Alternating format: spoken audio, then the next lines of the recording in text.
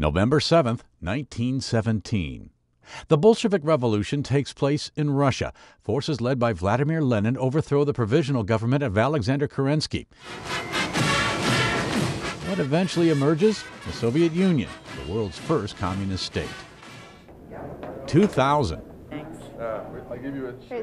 Americans vote in a presidential election whose outcome remains in limbo for more than a month.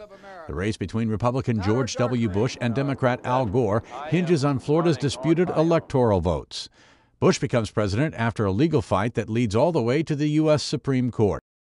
Also that same year, Hillary Clinton becomes the first lady to win public office when she's elected to a U.S. Senate seat from New York.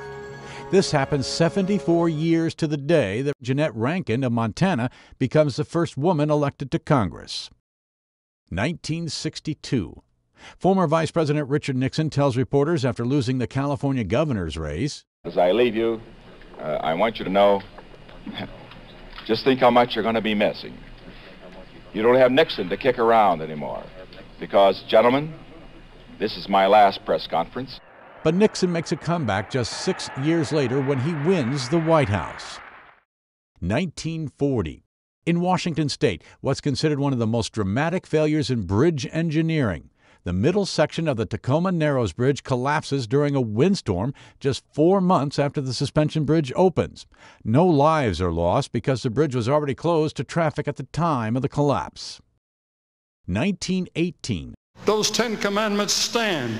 They are God's moral law, and when you break them, you have sinned. Billy Graham, the evangelist known for his global preaching and his friendships with American presidents, is born in Charlotte, North Carolina. 1991. NBA star Magic Johnson says he's retiring from the Los Angeles Lakers after testing positive for the AIDS virus. And 1943.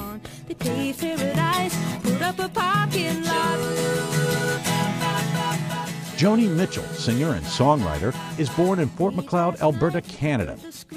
Today in history, November 7th. Tim McGuire, The Associated Press.